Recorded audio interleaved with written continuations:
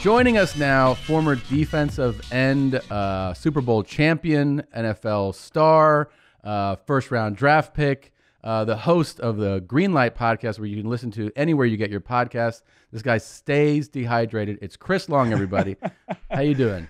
What up, brother? What's this up, is man? cool. It's nice to finally meet you on Zoom, which is how we meet nowadays. This is the new way to meet people from a safe technical distance.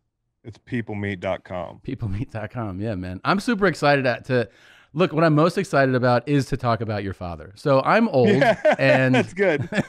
What's good is what I like is fucking you starting the interview and just laying it out there. But a lot of people are like, Chris, what are your interests? And then 2 minutes in, they're like, so what's it like growing up with a dad with a flat top? What's fucking the funny thing is, as a kid, I'm like a lot of kids, right? Where to me, sports was everything, but I was it was just football. I didn't some kids are like, now it's baseball season. I love baseball. Yeah. No, it was football, then basketball, but still football was that's the main event. That's the wife. Oh yeah. And then your dad, I had posters in my fucking room. So my dad was your first wife.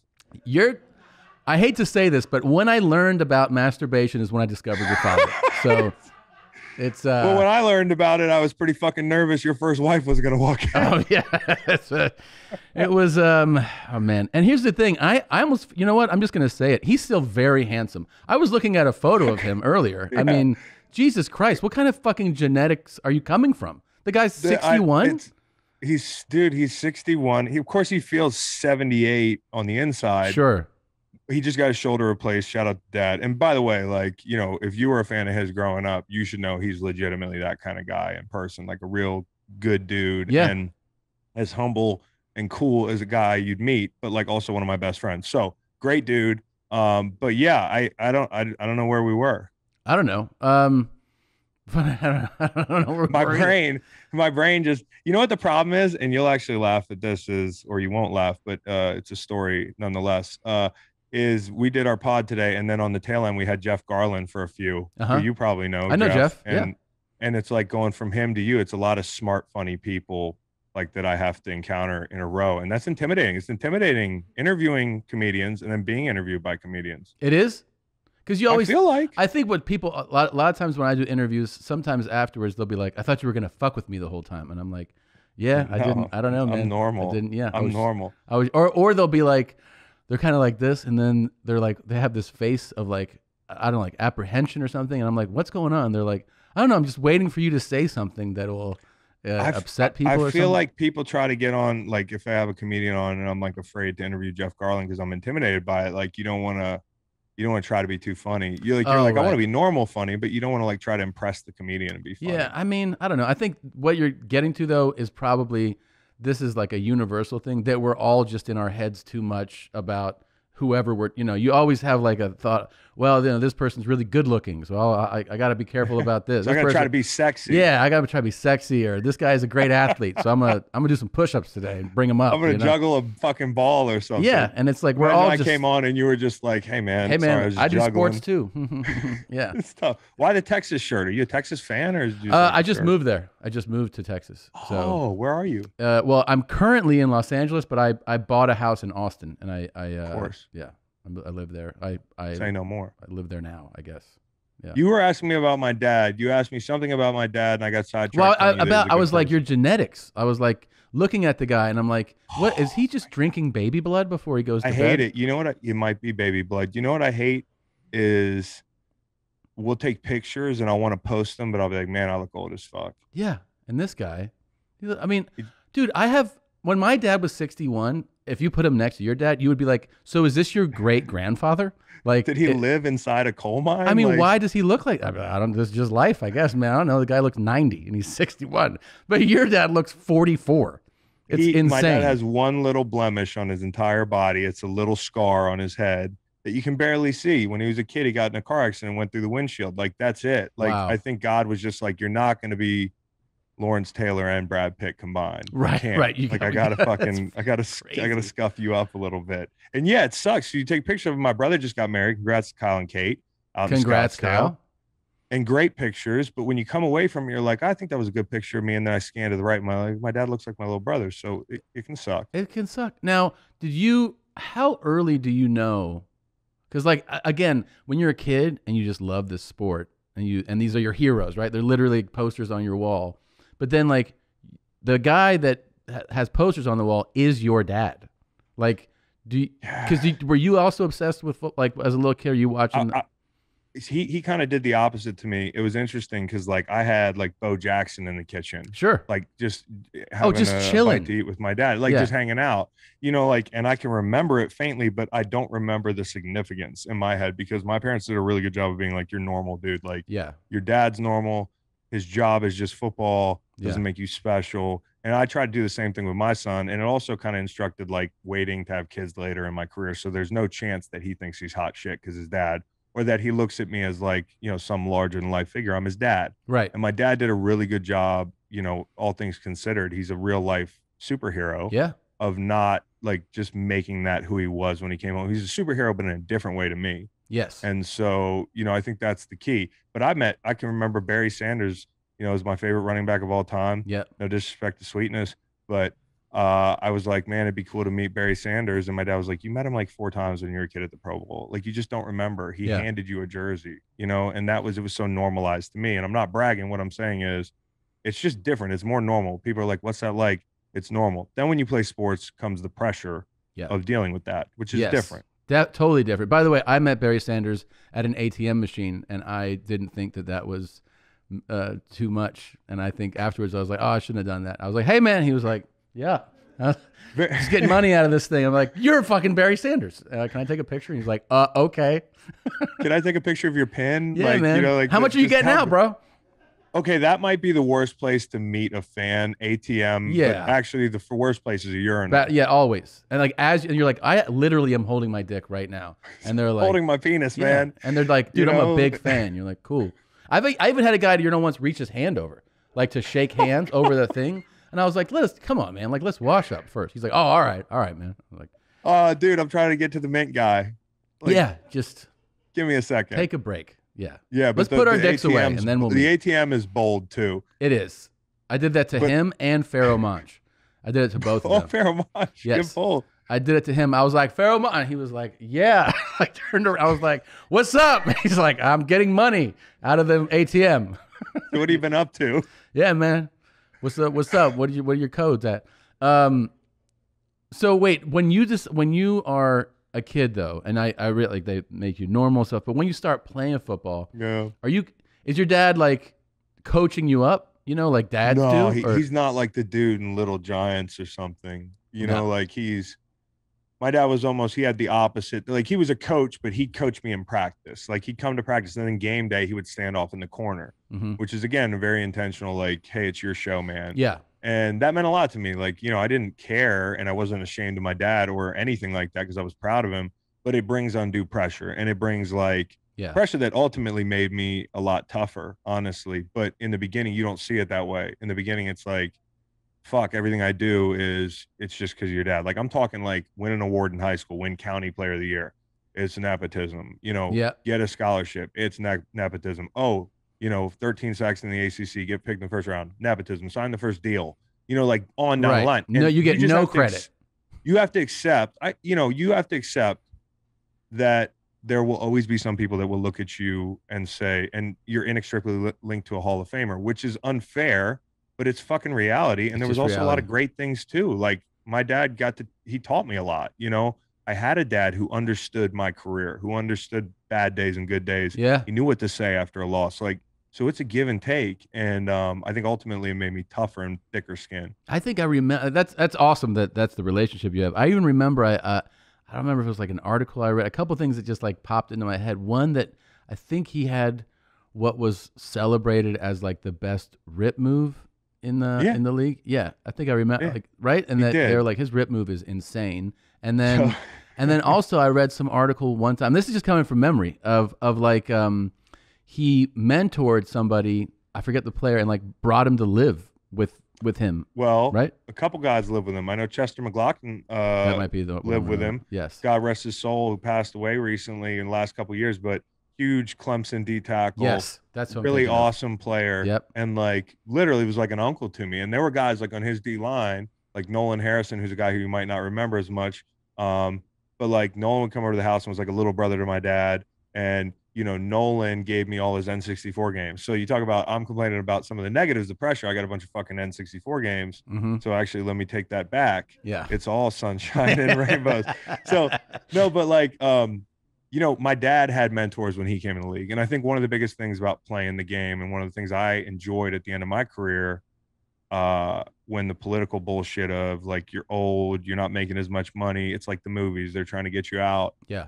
Like I loved one part of my day, and that's dealing with the younger players and like passing it on. And he had a couple guys that passed it on to him, and he was always the same way to younger players. That's cool. I respect. I enjoy actually the part of that in our world of like, whenever I get a chance to interact with young comics who like are asking about, whether it's like creative things or business things. It's fun. It's fun to pass it on. Like to and also like it challenges you, I feel like, because you're really close to somebody you're trying to take your job. Yeah. And I'm not saying it's the same way in the world of comedy. Sure. You're all your own, independent contractors. I don't know. But like as teammates, there's only 2 defensive ends on the field. Right. And so it's kind of counterintuitive for me to try to help Derek Barnett, but I don't know a way to be the other way. Yeah. I just don't. And I'm glad I don't. I had vets in my career who were really great vets. And I had some that also didn't give a fuck about me intentionally, because they might have resented me because I was a high pick, or because maybe I was going to take their job. And I just remember how those 2 things made me feel. And I'm like, there's nothing more insecure than fucking, stepping on somebody that's trying to come up. Yes, that you're totally right. That just reeks of your insecurity, I think. Yes. Yeah. And in comedy, it's definitely gross, where it's like, you can't handle another funny person around. Like, what the fuck, man? I got bad news. There's a lot of funny motherfuckers out here. You got big problems, man. Before I move on to your thing, I have to ask, just because you mentioned him, you had fucking Bo Jackson. Yeah. In your kid. Did your dad tell you Bo Jackson? Like, does he ever bring him up? Yeah, I mean, my dad just kind of, it's very rare that my dad like sits back and sinks in his chair. And my dad's one of the greatest storytellers you ever meet. I mean, if you played on the Raiders in the 80s and you weren't, I would think you kind of suck at telling stories, but he crushes it. And, he has that magnetism of everybody kind of leans in. Mm-hmm. And Bo is one of the subjects of many of his stories. And Bo is different, though, because my dad is also kind of a spectator when he tells those stories. Like you can see him talking like he's a fan of somebody. Yeah. Where usually it's this experience, my peer, this guy played that was pretty good. Like we had battles. I mean, Anthony Munoz and him are on the same wavelength, and he's talking about a legend like Munoz, and it's a head-to-head battle. They're getting up for each other. Yeah. But like Bo Jackson, he talks about like an alien. Like an alien. He's just a different human being, and he's also a really good dude. And my dad says, like Bo's quiet. He's not gonna have a podcast like us. Yeah. But he's a fucking real guy and a good friend and a good teammate and a humble guy too, and kind of reclusive, kind of stays to himself. Mm-hmm. No, it's just that like it is wild. I always remind myself and other people that when you see like the aliens, like those freaky dudes like that, you forget sometimes at home that the people that it looks like he's embarrassing are fucking professionals. Like they're also aliens. They're exactly like when people are like, "Oh, Bo Jackson dusted that fool." It's like, yeah, that fool would absolutely ruin your life. The guy that he embarrassed, was the biggest alien in a whole field full of aliens. In college football. Like there's just every level like deserves respect. That's why you talk about guys that in football that don't pan out or something. Like I've had teammates that were high picks and like we're out of league in a couple of years, and people look at them as like that's a failure. But like those guys succeeded by even getting there. Like they're freaks of nature. It took them a lot of hard work. When you see somebody who's dominant in the NFL, you should never take that for granted. Yeah. Because you have to be so transcendently consistent and good to be like a Hall of Famer. Yeah. Like my best year, if I did that for 10, 11 years, I'm a Hall of Famer. The hard part is doing that over and over again. And that's why the greats are so like priceless. Yeah, it's incredible. Can I ask you, because I personally love college football. Like as I grew up, like it started as an NFL love, and then like once I discovered, I don't know what it was, like discovered college ball, and like my dad liked college. You always kind of gravitate, I think, when you're a kid, what your dad's into, and Yeah. he loved college ball. So I mean, I still to this day, I watch NFL games. You know, it is entertainment for me, but like college, I get into, and I love learning about people's recruiting, like how. So you're like a stud player in high school. You end up in Virginia. Like I'm a big FSU fan, so I was always well versed in what's going on in the ACC, and like, you know, it's an interesting choice because you go like, well, Dude, you know, I look back and think the same thing. Yeah, I mean, I'm glad I made. I'm glad I made it, but it was out of left field, kind of like what you're saying. So did you take your 5 visits? Did you know what I mean? Did you open it up? That's a great question, man, because like recruiting has changed first and foremost. Like nowadays, we had Devontae Smith on my pod last week, the Bama receiver who's now an Eagle, and just him painting a picture of how cutthroat and competitive these skill camps are now. Oh my God. Where guys are driving in, sleeping in their cars, like competing in these 7-on-7 camps. The game has totally changed. How about these back kids in the day? They get offers in like 7th grade. They're like, that's incredible. I mean, we're getting into hockey or baseball territory or some like, you know, siphon skill sport. But I just think, man, like, when it comes to Virginia, I live in Charlottesville. I grew up here, and that was probably the best shot they had of landing. Like me personally, I'm not saying somebody like me because we had a lot of 4- and 5-star recruits. It just was that I'm kind of a hometown guy. I like, you know, I moved to Virginia when I was 8, and that was really like, I hate to be like I was traumatic for a kid, but it fucking sucks to move across the country and start over with new friends. So I really like planted my roots, and I just love Charlottesville, and I love like being able to drive to my parents' house, get laundry done. I like seeing my parents. They don't suffocate me where I feel like I got to get away to go to college. Like, my parents are cool. And they also had drop ceilings in high school, and we're heavy sleepers, so we could drink and party and put the liquor bottles up in the fantastic. So I never felt like the need to like fuck off and go somewhere and be like, I thought about FSU. I thought about UNC. I didn't think I was good enough to go to FSU. I didn't like my UNC visit because they kind of blew me off until they found out I was Howie's son. Then Virginia Tech, I hated the fucking architecture, which sounds stupid as hell. Really? But I think I would have been depressed. By the campus architecture? Dude, Google like the dorms at Virginia Tech. They look like a prison. And yes, I would have beaten Virginia 4 times in 4 years. I get it. We never beat Tech. But still, dude, I would have been depressed in beating Virginia. Come on, man. Metallica, they couldn't win you over with the fucking. Now that shit is Enter Sandman. I'll say is incredible. I've always like as a college football fan, one of the things I want to do is like go to a Thursday night game in Blacksburg just to, because I've seen that on TV. I'm like, this looks fucking nuts. I get goosebumps watching it at home. I get nauseous and then like a half a goosebump. And you know, like, and my kids 2 and 5 like love music, and they love like grown up music, and they really like heavy metal. And the first time they heard Enter Sandman, they started sprinting around, and I was like, Alexa, turn it off.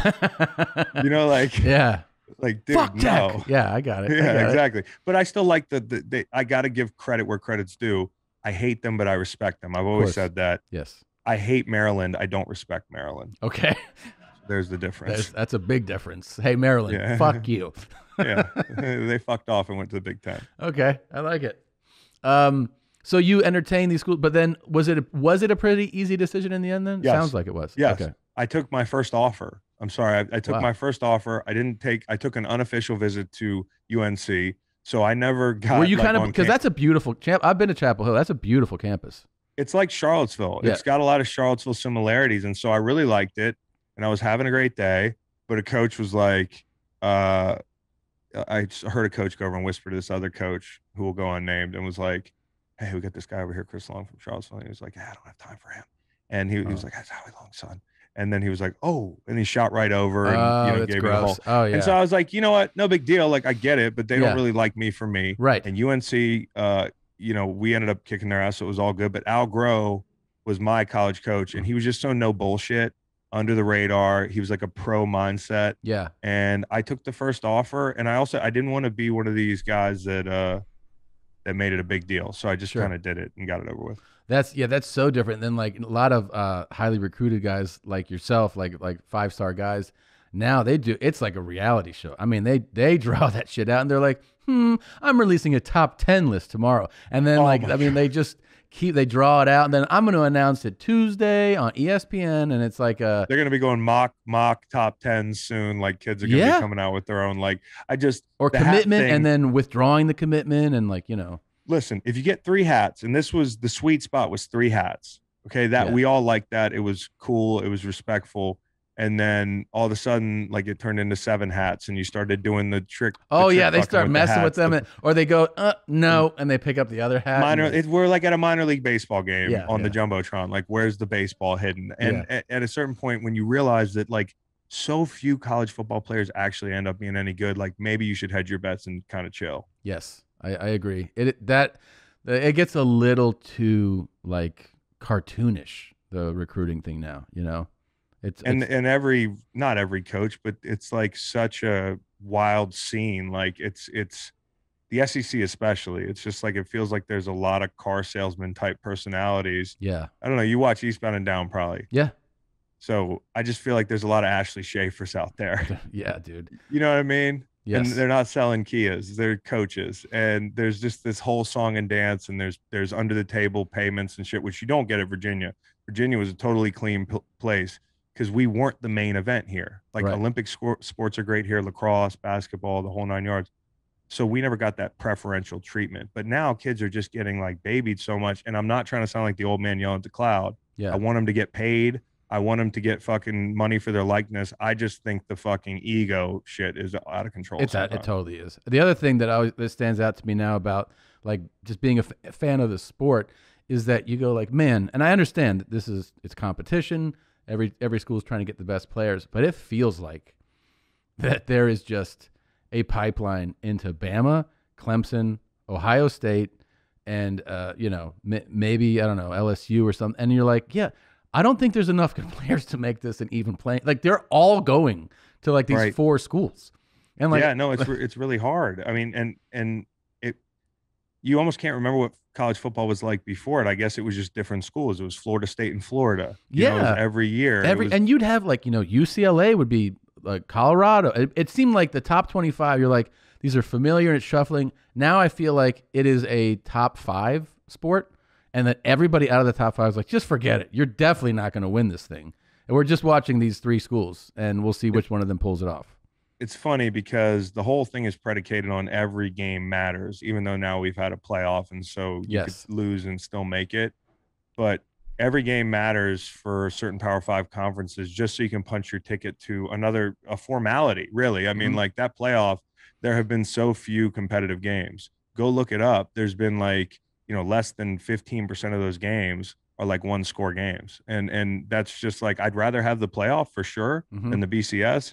But it is what it is at this point. It is what it is. Did you and your brother, your father's an NFL player, your brother's an NFL. Did you guys fuck each other up as kids?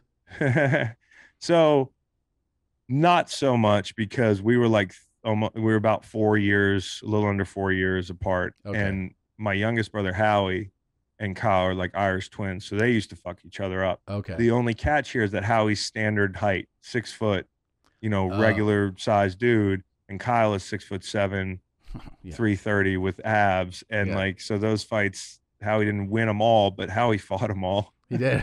Yeah.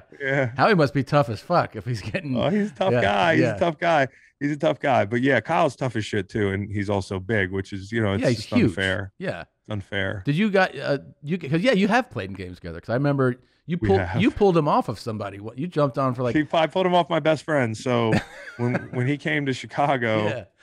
Or when Chicago came to St. Louis and we played for the first time, one of my best friends' name is William Hayes. You should Google him, Tom, and eventually probably have him on your podcast. Yeah. He's the funniest person I've ever met. Sure. He believes in mermaids. He doesn't believe in dinosaurs. You probably saw him. I think he went on Jimmy Kimmel's show, because when the Rams moved to LA, all this under the radar content, which was escaping the media in St. Louis. Hold on a second. Yeah. You need to book this guy right fucking now. Okay. Sorry. This guy believes that mermaids are real? Absolutely, dude. All that damn water out there, that you mean to tell me there ain't one fucking half fish, half woman swimming around in that motherfucker? That's what he told me. Okay. And I'll never forget it. And I saw the look in his eye, and we're like best friends. I love Yeah. William so much, dude, but Yeah. there's just some things that we don't agree on. I'm not into Sure. the mermaid thing. Yeah. But where were we? Well, we were at your brother and Oh, William. Yeah. so basically, we all went to Vegas together. William, Kyle, really the whole D line. We do like a Memorial Day trip at one of those pools, like rehab, Yeah. which you know what? It's just like It's a good time. Yeah. night, like lights Yeah, out at yeah, noon. And yeah. so we were all like best buddies. I took Kyle with our D line the year he was getting drafted, and then his rookie year he comes to St. Louis, and William's an agitator, and Kyle is a fucking grizzly bear. And you know what it's like with two bears. Yeah. You know, it's you get. Yeah. Sorry. You're like not Forgot there. where- You're like I looking know. for the two bears. I You're on the other was podcast. looking for the other logo. Sorry. That's incredible. Yeah. You know you're successful, and you're like, oh, which podcast is it? But fucking Kyle just snapped, and it's a stressful week because, like, listen, as hard as I had it growing up being dad's son, you know, Kyle had a big brother too that was like, Yeah. you know, doing pretty good, and Yeah. so this was a big week for him. He wanted to play well. He's a good young player, and the tensions were high. We had like 30 people in town, and William pushed him over the brink, and he snapped, and he literally is just pummeling William's head under the pile through the face mask. And I know it doesn't look good, so I run off the sideline because I wasn't in for that play. I was getting a rest, and I go to grab Kyle's jersey, and he's so strong, he goes to like just shrug me off, and his jersey just rips. Like the jersey ripped before he moved, dude. And when I tell you it took 6 guys to drag him off of William, it was an ugly sight. Holy It was shit. an ugly sight. Did he get and tossed? Let me tell you, he didn't get tossed. And No. let me tell you what the worst part was. All those 30 motherfuckers that came to the game, guess who had to entertain him after the game? Oh, that was fun, huh? Me. And Yeah. everybody's in a bad mood. So thank you, Kyle.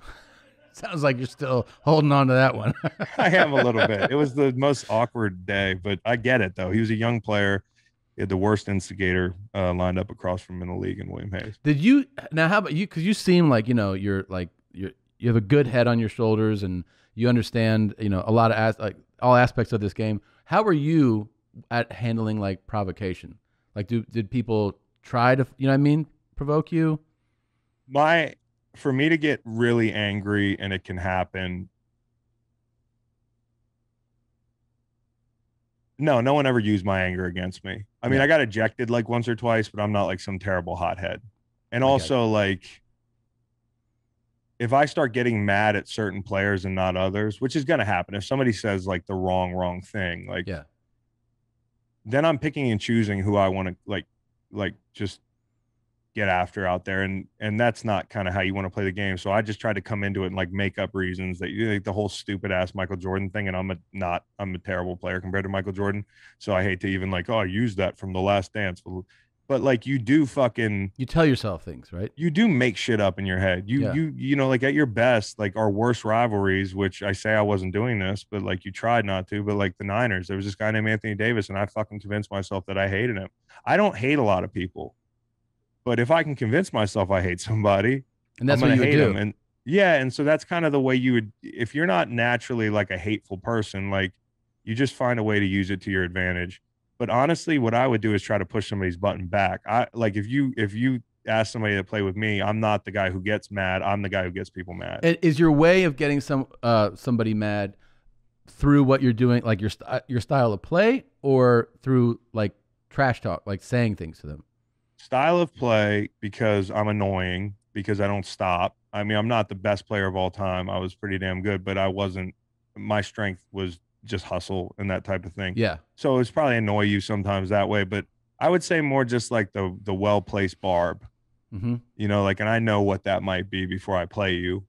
Or I've heard stories about somebody and I'll push a button that, they don't want me to So you push. will, but so you're holding on to that. You're going into this game with a little bit. Yeah, of like I'm not going to pull that out unless you're being a douchebag. And if Yeah. you're being a douchebag, then I'm going to get you really mad. And offensive linemen usually take D linemen out of our games. Like if you can, you got to take the O lineman out of the game. Yeah, sure. Do you have because part of your game, I'm assuming as a style of play, is that you'd also mix it up, right? Like because certain players, they're just like, you just know this dude's his spin move, or he's just gonna swim every time, whatever. Yep. But you would like having such a well-versed, spread out game, you could keep them guessing, right? Like that's the best. Well, like, we don't know what he's gonna do. I think, you're okay. What makes Von Miller is like ridiculous, right? Like he Ridiculous. can touch the ground at full speed and turn his hips and his ankles sideways. Like Yeah. he's any edge rusher would want, like if you, it's a perfect example of watching film of somebody and trying to emulate it, which is something that coaches do a really poor job of, is like, hey, watch this all time great. Yeah. And I'm like, well, I can't do what he does. Right. Like you just showed me a tape of Von Miller touching the ground at Yeah. full speed. I can't do that. You got to find out what your weaknesses are before you can like really find out what your strengths are. And that's not some like karate shit. It's just some like Yeah. actually It makes just sense. from, you have to know what you suck at. And once you know that, you can be really good at the stuff you're What good was at. your And greatest weakness? my greatest weakness was probably the bend at the top of the rush for me. Okay. And maybe a little bit of arm length, but the bend at the top of the rush, like the being able to do what Von Miller I just described doing. Uh-huh. Robert Quinn, who I played opposite of, our games were very different. He had a 19 sack year, saw it with my own eyes. It was incredible. We were a bad team. We didn't have leads. What he does is he runs sideways on his fucking, like on the outside of his knee. He's an alien. Yeah. Like, I just know that's not going to happen for me. So I Uh-huh. have to work like a process that works for me. And usually it stems from the threat of speed because I'm quick with a counter. So your counters have to be good, like a spin Mhm. or, an inside move or a power rush with good timing becomes a counter. And then on top of that, just power. And as you get older, you learn how to use your leverage better. So like Yeah. this is like next level, like pass rush shit. So if Yeah, I I'm love warning it. I love it. okay, so if I was going to go try to bull rush somebody with arms that were 8 inches longer than mine, I wouldn't go in here like this. I'm going to get trapped, right? Mhm. Like I'm going to get trapped. My arms are just like 8 inches longer than his. Now, if I go sideways, my surface then not only rotates, but it's further away. Yeah. And so like little things like That's that brilliant. I you love can, that. you know what I mean? Like that's a little technique that you have to work if you have deficiencies. But before you can work it, you have to know what your Sure. deficiencies are. And it then sounds you like also that's a have to vet thing, right? Like vets were doing stuff like this. vets were so like when I got in the league, Leonard Little taught me to turn my hips, which I wasn't good at, right? Because I was like a 3-4 end in college, so I would rush on the edge, but not that much. And I needed a mechanism, so I learned the side scissors, like a swipe, which basically turns my hips and gets the hands down. And it's just that little like, oh, that's what I'm not good at. That's what I need to fix. And as you get older and slower and shittier, you also change your process. Yeah.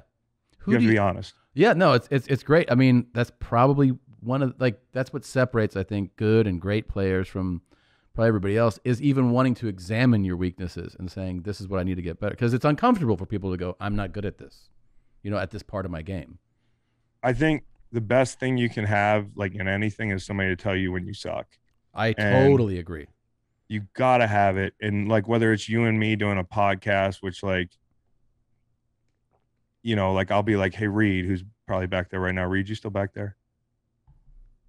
He's not back there. He just left the fucking room. I'm talking to nobody. Man. Reed hates the sound of my voice, probably, so he left. Yeah. But like you need somebody like a producer or a friend to tell you like, hey, that was ass, or like that thing you do is annoying. Dude, yes, and in stand-up, the biggest gift are your friends who'll be like, yeah, that joke's all right, man. Or like, that joke sounds a lot like, and then, you would have not faced it, or maybe you just wouldn't have been aware of it. And then you go, wait, for real? At first it like hurts. You're like, fuck you, But then you sit there and you're like, really? And they're like, yeah, I mean, that just sounds just like this. And you're like, all right. And then you end up with a better bit. Like you end up doing something better. And you go, oh, I realized what a favor it was that my friend was like, that shit's okay. Or that sucked, And it's also not taking it like, and I'm sure for you, like a comic might tell you. And so in a way he could try to do what he's talking about executing, but like the ultimate is like somebody that doesn't know what goes into it. It's so easy to be defensive when like a buddy is like, that sucked, or like your producer, and you could be like, you don't know what it's like to sit up here and have to fucking drive this bus, or like be funny, or like bring it when you don't have it. But if you're not defensive about it, that's when you actually get better. And I feel like it's the same way with football, is like me having a teammate that could tell me, because you always, I don't know if you do this with shows, there's a saying in football with film that it's never as good as you thought, and it's never as bad as you thought. It is exactly what we tell. It's what you tell like a young comic, especially like when they start kind of getting some heat and stuff, and you start seeing them getting high and low. You go, look, you're never as good as you think you are, and you're never as bad as you think you are. And you should never get as high off of the great shows or as low off of the bad shows. The whole idea, like the best way to get through this is to kind of keep an even temperament about great shows and bad shows. Like you're not as good as that standing ovation, crazy ass reaction. Like you're good, but it's like that was over the top. And if they fucking boo you, that's ridiculous too. You know, and don't get bummed out. Stay in the middle. So how the fuck do you, when you wake up the day after you bomb a show, like occasionally, I'm sure maybe you do every once in a while. I don't know. Like it's the worst. Listen, bombing absolutely sucks. It really is a horrible, horrible feeling. I mean, I don't know what to liken it to because it's like this thing. It's not even like a loss. It's not like you played a game and you lost. It's like you played a game and they took your clothes off and they fucked you at the 50-yard line in front of the opposing players' mothers. That's what it feels like, okay? Bombing feels like your soul was ripped out from inside. It is the worst feeling. Now, what the only every comedian will tell you this too. The only way to truly wash off a bomb is to have a good set. So what you're actually looking forward to the most after you bomb is having another set where it goes well and you're like, oh my God, thank God that feeling isn't the bombing isn't my last feeling. It's this good show. But then it lets you examine like, why did I bomb? Because there's a whole bunch of reasons that you can bomb. You know, you could be unprepared.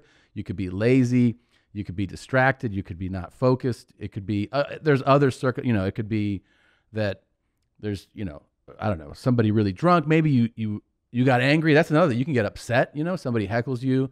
And I always try to remember this. I think it was Gary Shandling that was like, when somebody yells something or you get heckled, like get funny instead of get angry. Because if it sounds kind of silly, but it's like in the moment, if somebody says something and you want to go, hey, shut the fuck up, like that's coming from anger. And it might silence them. It might work. People might be like, all right, we're not going to heckle this dude. But then they're laughing fake. Yeah, then they're like, haha, this guy's violent, But yeah. That was me at the front of, and I wasn't laughing fake when I saw Ricky Smiley and Mike Epps, but I went in Jacksonville. Yeah. And I was like in the front row. And, like, I was like, man, I'm definitely going to get it. I'm like the lone white guy here. Yeah. And I remember this one point, all I got was grazed by Mike Epps. And he was like, you white motherfuckers right there know what I mean. Yeah. And I was like, whew. Yeah. But I was laughing like that sometimes. I was like, ha, ha, ha, ha. Yeah. I mean, you know what I mean? Yeah, of course. But it always feels better as the comedian. Somebody says something and you're like, you kind of let this moment happen where you're like, oh, I'm not upset. And I'm not going to get upset. And your comedic mind kind of takes over. And then you say something unemotional and you have a much better shot at being funny unemotionally than you do emotionally. Because emotionally, you're leaning towards being upset. I mean, someone's interrupting you, so you're leaning towards being like, shut up. But if you can stay in that space of like loose focus, right, but loose, you can say something fun. And then all of a sudden you're like, oh, you're being comedic, which is what you want to do in those moments. But dude, bombing is, dude, I just can't even imagine because it's like you said, not a bad game, bad game is bad. I don't even want to go in like Whole Foods or whatever. Yeah. But like nobody, even though they conflate it with my personality, it's not a reflection on my personality, even though like manhood and personality is like, I don't know which one I'd rather somebody like go at, which is a weird thing and it's stupid. But, like people are making a judgment on something that I'm doing that is really hard and has nothing to do with who I am. But I feel like if you're doing comedy, it's like, they don't like me. Yes, it's what it feels. And the other thing is you actually learn over time. At first you go, no, for sure they don't like me. They don't like me. Yeah. As you get older, you realize that it's not that they don't like you. It's that they don't like your comedy. Because right. I'm not like me as a human being is not who like the comedian. So I actually go like, if someone doesn't like my comedy, I'm so comfortable with that. Somebody not liking me as a person is more offensive to me. I'd be like, well, I don't understand why, like what I did as a person, Oh, I got a question then. Fucking, I find 10% of what I see funny, not from you. I'm talking about from people. I think you're funny like 88% of the time from the small, the samples. I think you're 9 out of 10. Yeah. All right. Some people I don't find funny. And I'm sure some people in your industry you don't find funny. Sure. Like, and you're boys with them maybe. Yeah. Like how open are people to be like, yeah, I'm not really into your stuff. No, they're not. People don't do that. We are such crybabies. We're so sensitive. Like if you said that to if you were like, you're pretty cool, but I just don't dig your shit, they'd be like, they would just fucking break down. Yeah, no. And because it's so hard. It's so hard. What you do is motherfucker could be not that funny to somebody and could be funny to 99% of people. That's what you learn, that's a reality. That being a comedian is equivalent to in normal times, the movies, like a movie theater is open and there are 10 movies at the theater. There's a drama, there's some comedy, there's a thriller, there's a horror film, there's a kid's film, and you realize that people show up to the movies and they go, this is what I feel like. I feel like this flavor. This is the genre that I want. Comedians are essentially like that. There are those movies. There's there's the dry guy, there's the ranty, angry guy, they're just like, it's like a different flavor. So it's like, I try to look at the comedy like that, where I go, yeah, this comedian doesn't do it for me, but they clearly do it for all these other people. Like this guy has a huge fan base. So he is funny. It just doesn't resonate with me. And then I try not to think about how much they don't do it for me. You know what I mean? I try not to go like, I just don't find it. I try to enjoy the guy at that point for his personality and what he's like to hang. That's why comedians were always like, I care way more what this dude's like to hang out with than what he's like on stage. As much as I respect great comedians and their comedy, it's like, if you're great on stage, but you're a piece of shit or you're an asshole in the green room, then I don't care about your comedy. I'm not going to like you. And also, I can sit there and smile and not laugh out loud at something and be like, I like the narrative that he's bringing to the table on this. Like, I like the way he's bringing it. It's not funny, but like he's smart as shit or something. Like, you mentioned movies. What's the worst movie of all time? The worst movie of all time? Oh, man. What was that? Tiptoes? The fuck is Tiptoes, dude? Is that what it's called? Yeah. Yeah, that's the worst movie of all time. You never seen this? No. Yeah, we gotta say. Okay, can we play the trailer for him? I love bad movies. Who's in it? Dude? It's an incredible cast. Gary Oldman, Matthew McConaughey. Who else is in that? Can you pull that up? He's pulling it. Hold on one second. 1 second. It is an unbelievable cast. Tiptoes, I love bad movies. What's your favorite worst movie? My favorite bad movie is probably Simon Says. If you're looking for a deep cut, it's the Dennis Rodman flick that they threw a couple $1 million at and shot in like Europe. And fucking, I think Dax Shepard, I don't want to butcher this, is in the thing. Really? And I'm like, somebody popular was in it that I was like, you have no business being in this movie. Why would you be like, yeah, I want to go do this with Dennis Rodman? I don't know. Like, why? Lady in the Water was just bad. I walked out of that one. I walked out of Van Helsing. But Mortal Kombat in the Water? Won. What's Lady in the Water? Lady in the Water sucked. Is that the one? M. Night Shyamalan. Oh yeah, I also didn't actually. I feel like I rented that after, and I didn't even finish it. Yeah, most people didn't finish it. Hey, also, that's fucking. Hey, you're supporting me. All right, another one. Mortal Kombat is the best of all time, probably as best far as bad like movie.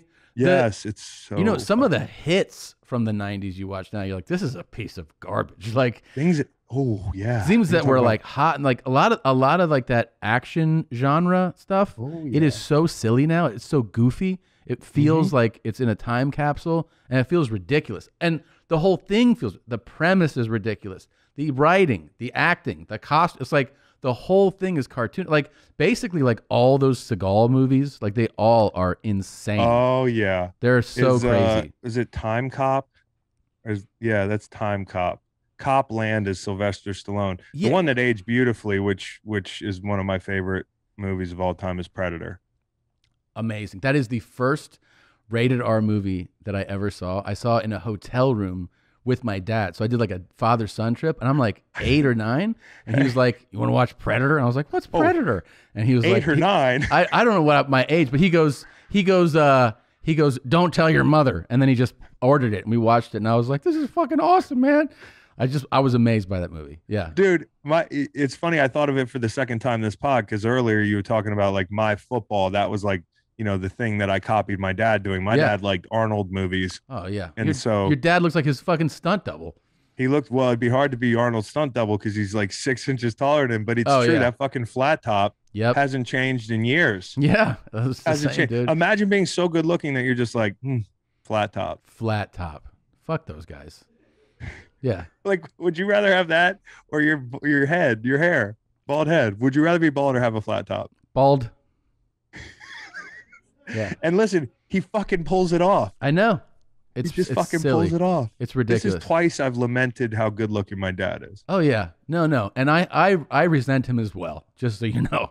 You have a brother in arms here. I resent your father and his good looks. Now, I think his acting career, I think he was too good looking for Broken Arrow. I agree.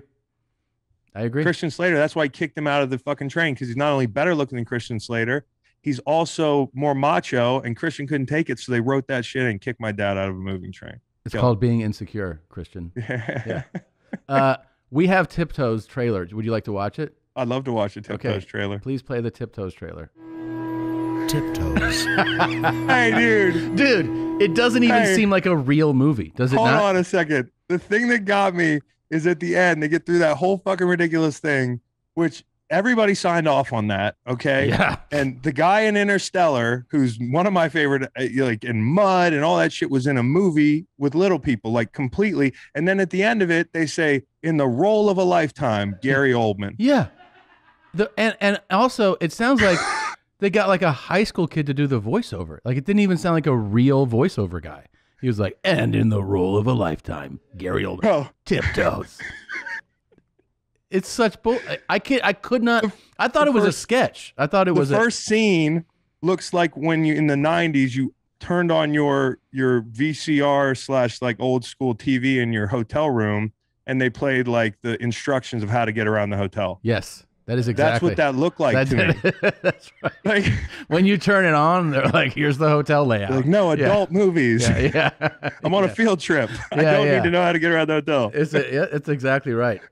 So I'm sending you a signed copy of Tiptoes. I hope you enjoy it. Hey, you gotta watch Simon Says. Okay, I'll watch Simon Says. Who stars in that? Dennis Rodman. Oh, that's right. Hold on. Right. Yeah. You know what? I'm surprised.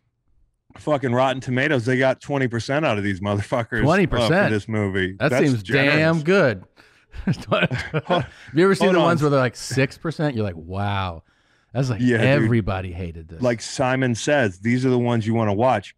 0%, I think, on Rotten Tomatoes. 0%? Somehow. I'm just telling you, this is the depths of the depth. It's Dane Cook. Dane Cook is in here. Okay. He's in that? I was like, Dane Cook, what the fuck you doing, man? $10 million budget? Well, you got to throw money at these athletes. You got to do like a Shaq budget if you want to. Yeah, that's it. All right. Simon Says, putting it down. Please do.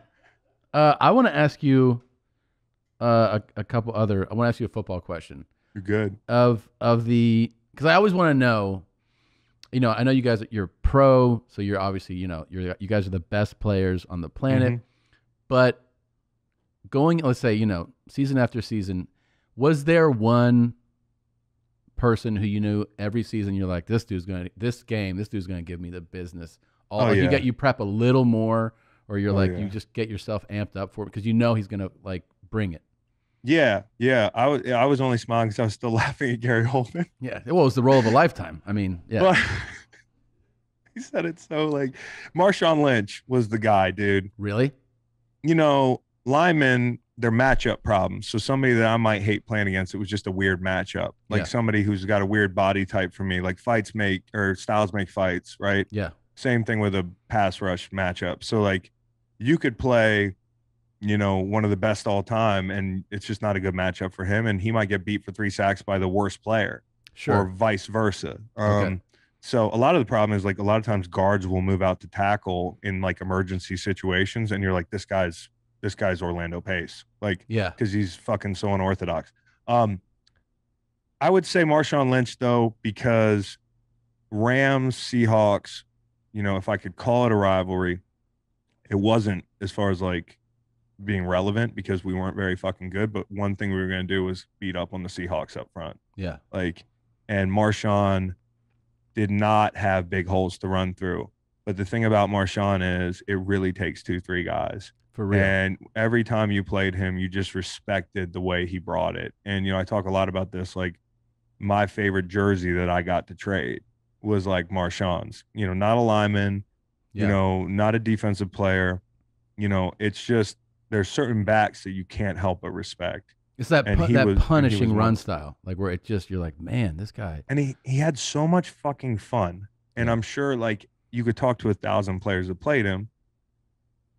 He was having fun and it made you want to compete harder. And that was good because you need to compete harder and you need to get there with a little bit more intention, and you need to bring the whole gang, because he's not going down with one person. Right. That's cool. Adrian Peterson would punish the fuck out of a second level defender, but wasn't like, if I tackled him for a loss, it wasn't like, what the fuck just happened to my shoulder? Like with Marshawn in the tackle box, it took a million people. Jesus. Yeah. I mean, yeah, you see it to a degree when you're watching. You're like, it looks like a brutal run. And also you're like, doesn't he ever get tired of this? God damn. Like, I just think to him, everybody, I think one thing about his mentality is, like I said, he's having fun. He's in the backyard playing football. Yeah. And I think football can be so pressure packed and regimented that you can get too in your own head. And like, that can kind of wear you down too, being mentally like not loose. Yeah. And he just is never, he's always having fun. He's locked in. He's somebody who, like, I think about that too, where you kind of want to go like, hey, how did you keep this mentality? Like this fun, loose thing? Because, at the higher levels of things, it's a business and everything gets serious. And you got, he's out there eating fucking Skittles and shit on the sideline, laughing and having fun. It's cool. I like it. And even in interviews, he seems like didn't seem like he would take, I mean, if he was willing to talk, then it seemed like he was having a good time. Yeah. That's the big one with him. But, I respected it because you always knew where he stood. Yeah. And, that's for a superstar to be that authentic in our game, which there's so much money to be made. Yeah. Just smiling and fucking doing this all the time and being like perfectly packaged. Yeah. And yes, I've won community service awards. I've won, I got like a very prestigious like community service kind of award in the NFL. You did. But I also think you can fucking be yourself and say fuck and have fun. Yeah. And be irreverent. And like, I think somebody like Marshawn, who stands to make so much money, like kind of risked that, but still made it anyways, which I think is so cool. He's doing like the biggest commercials and he never played by anybody else's rules. He did. It is very cool to see somebody who didn't do what the PR department would tell you to do. Yeah. Thrive. Yeah. Yeah. It makes him nervous, but eventually he makes some money. Yeah, exactly. I have to ask you, just because of the modern era of football, I don't even think we can compare any franchise of the last 20 years were essentially dominated by New England, and you played there, and you got to experience a hell of a season. Yeah. I mean, do you look back? I mean, obviously you're fond of winning, but do you look back and go like, that was a cool experience to play in that franchise? It was. I'm gonna give you because everybody, when they hear this question or hear somebody about to answer this, they're like, "Is it fun there?" Like, because my teammate Lane Johnson famously said, I would rather play here in Philly than be up there. I'm having fun here. And then the whole tag after they kept winning Super Bowls and we fell off as the Eagles was the fans would tweet at Lane and be like, "Having fun? You still having fun?" Still having fun. Yeah. And there's something to that. Like, listen, like, they have a different way of doing things. They pride themselves on being more like stoic and more like even keeled, like, and the culture has been built that way. So if a player points that out, it's not a slight. They're more business oriented. But when you talk about like misconceptions about New England, there are some awesome, fun guys playing for that team. And so you can be like, it's draconian, it's all this bullshit, it's Bills, ruling with an iron fist, nobody has fun. The guys make it fun. So I don't care how hard you can make that place. Like teammates like Julian Edelman or Danny or, Rob Ninkovich or Matthew Slater, Dante Hightower, the list goes on. Like, some of my favorite teammates of all time were there. So that's why I look back at that place, not just the Super Bowl and how hard it was to win it. Yeah. And how, like, you go from my career's a failure, we're about to lose the fucking Falcons, who I almost picked in free agency, what an idiot I am, at halftime, to we just completed the most magical comeback of all time. And I was a small part of Brady's legacy. Sure. you know, like being on that team, you have like a tiny little piece. You know how they go to the fucking, you can get a piece of the bleachers when they blow a place up. Yeah. I get a little piece of the bleachers, man. You definitely do. And that's cool. You definitely do. I mean, yeah, without a doubt you do. I mean, also the fact, I mean, I'm sure you know the statistic, but like everybody that's, you know, wins a Super Bowl just goes, you know, there's just no feeling like being a champion, right? Like the euphoria of winning that. But to have won a Super Bowl and then you have to go somewhere else and win another Super Bowl, that has to feel like you've got the secret code. I mean, it's got to feel magical to switch teams and do it again. Yeah, I don't feel this horseshoe up my ass, man. I don't know what's going on. Yeah. So it's just like, it was crazy. I don't believe in karma necessarily because too many guys in the league had the same 8-year type stretches that I did, like good players, bad teams. Yeah. And kind of never saw the other side, like never saw the pot of gold or whatever.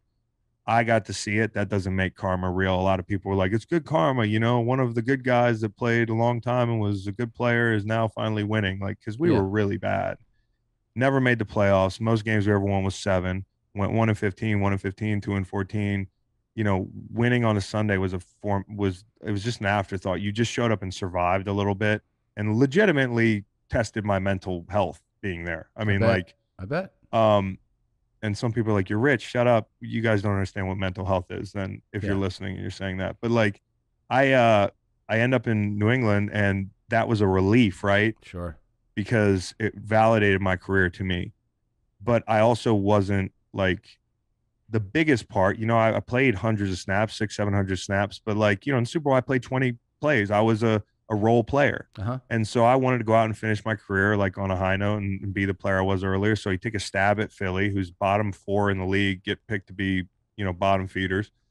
And I just liked the speed with which their defense played. And to get lucky there again, the one was like you join a machine, you're trying to be a part of, like, you get a stadium seat, right? In Philly, you get a fucking luxury suite. You know, you're a part of history there. Amazing. And dudes, you know, meeting you and being like, hey, I've been a fan I've waited 60 years for this, and they're crying and they tell me thank you. I'm like, dude, thank you, bro. Like, you're the reason this is so special. It's not the players, it's the bonding of this city, and everybody has waited for it, and this very special, unique team. Yeah, that was one of those seasons where I think even somebody who goes, you know, I enjoy the game of football. There's teams you like, there's teams you don't care for. As somebody that had kind of like, I had like an indifferent stance on like Philly. I mean, I'm not from there. You know, you obviously respect the organization. It was a fun thing to watch as a fan. It's fun to watch a city where, you know, you haven't seen a title go to in a while, you know, or to see them win one. I enjoyed it. It was fun to watch. Would you be happy for Cleveland? No. I'm from Cincinnati. Fuck Cleveland. Yeah, I know. That's why I knew that. So but no, it was cool because, you know, like I said, the Cinderella story, and then on top of the Cinderella story, our MVP fucking quarterback gets fucking hurt, and so you think we're dead. It's great. Yeah, everybody. And then we come back the next week, and we almost got run out of the gym by the Giants the next week. So we were like, damn, we really got to get together. Nick Foles then scored like 10 points against Oakland to clinch home field. Finally, I get to ask you this. How big is his dick? How is it? The thing's big, dude. I don't know. I mean, fucking, I don't have a protractor down there. I mean, did you put yours next to him and go, oh, you got me here, but I got bigger balls? No, dude. Right. No, dude. I don't know how locker rooms work. No, I mean, listen, there's a lot of Nick Foles dick talk. Yeah. Okay. It's folklore. And, you know, like, what's the biggest dick you saw in your career? I don't like to just just describe it. Don't give out his name. You know, in a locker room, it's eyes up, bro. Yeah. It's eyes up. Cause you don't want to be disrespectful. You could just be zoning out thinking about something. It's like, oh God, fuck, dude. Like, I was thinking about, you know, my fantasy basketball team, and you weren't supposed to walk across like that. But did you ever go like, hey, with all due respect, you got a real nice piece on you, man? So like somebody like, nah, dude. Okay. Nah, I don't. But the thing about Nick is he's the best guy in the world. And he's so like, you know how like there's Christians that are like, kind of like, you know, whether you're into religion or not, you're just like, that guy's not a real guy. Yeah. Nick Foles is a real guy. Like, he's a saint. He's like but he also is a fucking legend. He's 10 feet tall. So I don't know. It's when some, if the periphery if I get caught, like if something gets caught in the periphery, for it to get caught in the periphery, it has to be pretty. Okay, I is don't he know, one of that's those all I'll guys that say. like, you know how like in your locker you might have like a footstool that kind of like folds out like a seat. He has an extra one. If You're he saying? no, if he has his leg up and he's like his legs up, can you see his dick hanging from below his thigh? You know what I mean? Like if his right leg's up and you're standing to Well, the right. listen, this is probably the last thing I'm going to say about it, because at some point, I know Okay. somebody's going to be like, "Hey, man, you were talking about Nick Foles' dick a lot on the pod," Yeah. and not know that I was asked. You know how they quote you? Oh, Like, yeah. I'll be on Bleacher Report. They'll be They'll like, be "Chris like- was just like- talking about Nick's dick on the pod." Chris spent Okay, a Tom- long time. Tom asked me, and you asked me about the bench. Yes. It's not hanging; it's resting on the ground. It's resting. Okay, that's a big dick. Make it known. Chris Long said Nick's got a crazy Bleacher cock on Report. him. Thank you for confirming that story. I want to ask you this, and I know you've been asked about this before. I haven't seen the question asked or heard your answer, which is why I'm excited to ask it, because I think it is incredible that you signed a deal and you famously donated your salary, Yeah. right? But do you just appreciate how special that is as an example? Like everybody's whole thing is let me accumulate as much as I can. Like that's how Yeah. most people's, that's most people's just drive is like, it doesn't matter what I've gotten so far. Here's what's on the table. Well, I'm going to take everything given to me, Right. And you made a choice to go like, I'm not, I don't even like, how did you arrive at the decision to do that? And also, were people advising against that? Like your accountants or your, you know what I mean? No, Like, I mean, my accountant knows that I'm just so my own. Like anybody who lives with and around me knows I'm my own guy. So I'm gonna do what I want to do, which can be kind of dangerous, but at the same time, I act on stupid ideas and sometimes good ones. yeah. And I think the number one thing I want to say off the top is, I donated my salary, but I had made a good I know amount a of lot of money or, before. Yeah, like, sure. and so I never, one of the things that it actually was a stressful deal, because you're just like, nobody wants to be like, look at me, charity guy. Mm-hmm. And I certainly don't. And I certainly didn't for many years. Like I denied it like straight up, because we would be doing a lot of philanthropic work, but we do it quietly, and we do it in St. Louis, and we do it in Charlottesville. And my wife and I, Meg, who we always like to be involved in stuff like that. We just didn't want to be that couple, or that I didn't want to be that guy. And at a point I was like, okay, Chris, your concern about what other fucking people think about you is going to leave a lot of money that we could raise for good causes on the table. You're sitting here with this great resource that so few people in the world have. And if you don't interface with them and give them a task, you're literally doing the people that you profess to be helping a disservice. So you have to lean on fans. And so I launched a foundation. We started Water Boys, and a few years into that, like we started accentuating some of the things we were doing in the education space, because people are always like, what are you doing here? And I'm like, well, our education work here is our water work abroad, and we balance that out. And as that was kind of happening, Charlottesville, for good reason, got a big dump put on it. I mean, like, because most people that have never been here or haven't heard of it and know it's a college town or that type of thing, turn on the TV and there were a bunch of dudes in like tiki torches and hoods and like these fucking assholes out here. And everybody's like, oh, that's Charlottesville. And Charlottesville has its problems. It's an old city in the South. Okay. There are things structurally that are very wrong here. But we weren't that, and we need to be better, but we weren't that. And I was at the time looking for a little bit of meaning playing football. I was kind of like not feeling it anymore. When I got to Philly, they had me on the fucking rookie field the first couple of days of practice. And I'm like, God damn, I got more sacks than anybody in this fucking building. This is what the league is going to be like now, from now on for me. I'm a vet officially. So I just wasn't feeling it. And I decided, hey, I want to give this year like some accountability for me. And I'm not making what I used to. This money, fuck it. I mean, like, I'm lucky to say fuck it, but I want to help and do something with this year rather than just like make another, 1-5 or something. Dude, that's amazing though, man. Honestly. But the way it actually was worthwhile to publicize it was to give the fans a task, and they actually matched my contribution, which thank God, because otherwise I'm just doing it to say, look at me. Right. You know what I mean? And that's the importance of fans. Sure. So they matched your donation, so you ended up raising way more money. Yes. And so what it also did was I got a lot of very cool messages that kind of restored my faith in humanity because I was losing it. I'm always losing it. Mm-hmm. You know, like it's just a constant like hourglass thing with me. The faith is it's just going down. But at that point, it was really hard because of our fucking idiot president Mm-hmm. and a bunch of idiots that he could do no wrong. And at a time where we needed to be united, irregardless of, which is not a word I don't think, but irregardless, I've already Sure. said it, Yeah.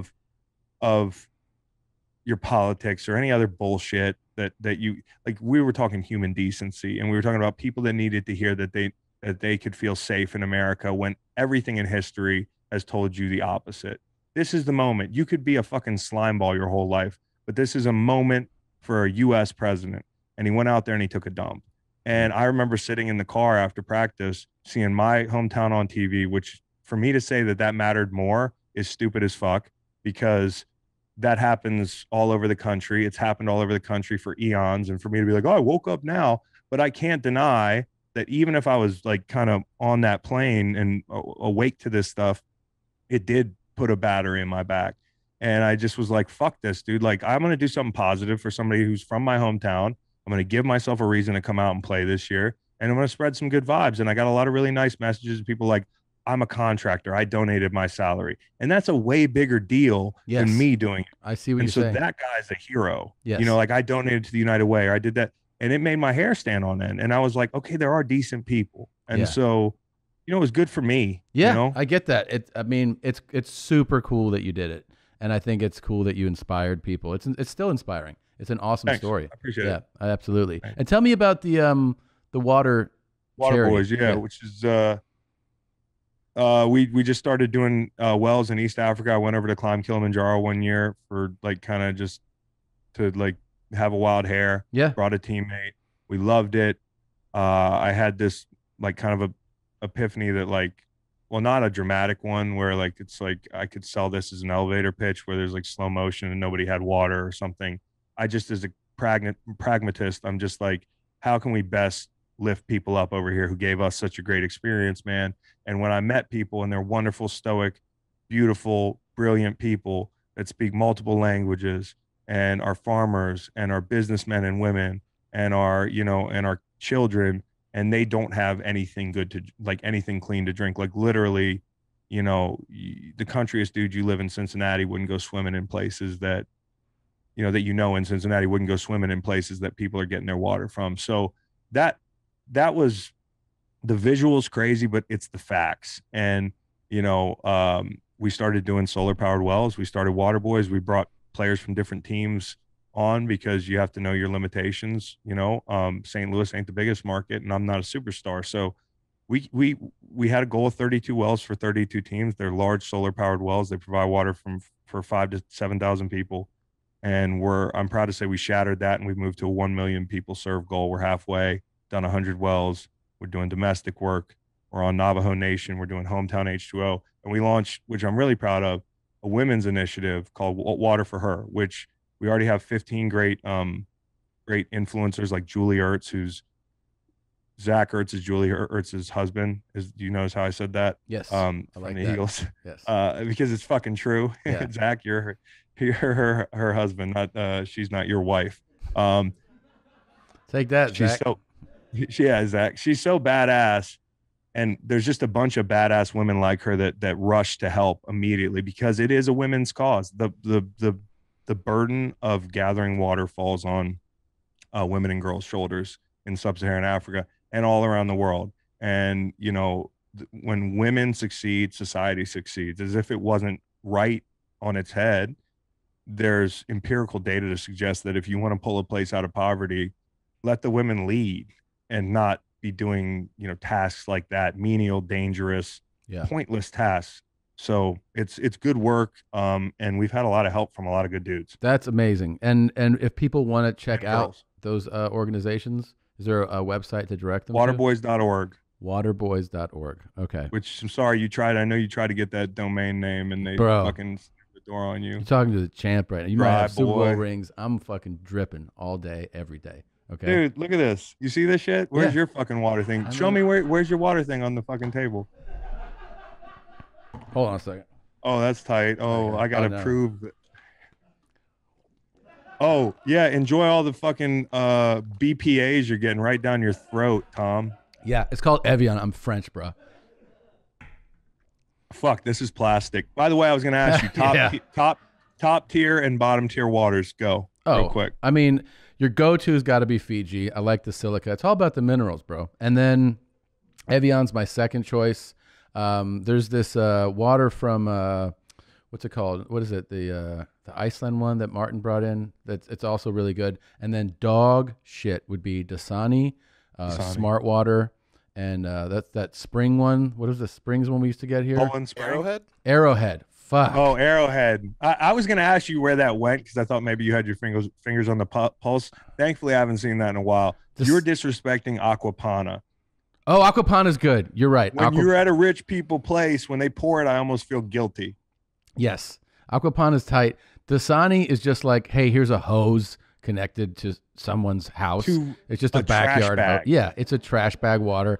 I mean, the funny thing about, I didn't even notice about Smart Water is that, and people generally don't notice that when they go, and it's like, I forget the word when they're like, it's stripped down, like triple stripped down of all. So my friend Martin Risa, who's a water sommelier, explained to me that you know how you drink waters, like especially like these brands, and they taste different. You're like, oh, that actually, you don't even know how to explain it. How come it tastes different from the water fountain? He's like, it's all about mineral content. And when somebody like a brand like Smart Water, they go, well, the thing is, we have done remove the minerals 3 times. He goes, so any like properties that water had are completely gone. So that's why taste wise, it should basically taste like absolutely nothing. Like there's that silky taste in Fiji, and that's that mineral silica. That's why it tastes like there's silk in your mouth, you know? But yeah, I like some silt. Yeah. I want all the stuff that they, you know, when you're mining for gold. Dude, that you get. I want to chew rocks when I'm drinking water. You know what I mean? That's how pure I am. Yeah, I drink ocean water. I don't give a fuck. I eat sand. Yeah, I'm crazy, bro. This guy's crazy. I'm on my 4th kidney. Intimidated. Yeah, I totally take it back. You are the water king. Thank you. You heard it. He said it. Nick Foles got a huge dick. I'm the water champ. Listen to Greenlight wherever podcasts are available. Dude, this was a lot of fun. I really appreciate this. We got to do a home and home. You got to come on our shit. I'm in. No, I don't want to say it like that. Yeah, no, I'm in. And also, I'll be in Charlottesville, so I could even come in. You know, we'll do that. Dude, we should do an in-person shindig if you're not too tired from your awesome show that you're going to do great at. And Thank it's going you. to be such a long-standing ovation. That I hopefully won't bomb at. Then, yeah, that would be great. I'm in. All right, brother. Thank you very much. I really appreciate it. And we'll do it again soon. Yes, sir. Thanks, Tom.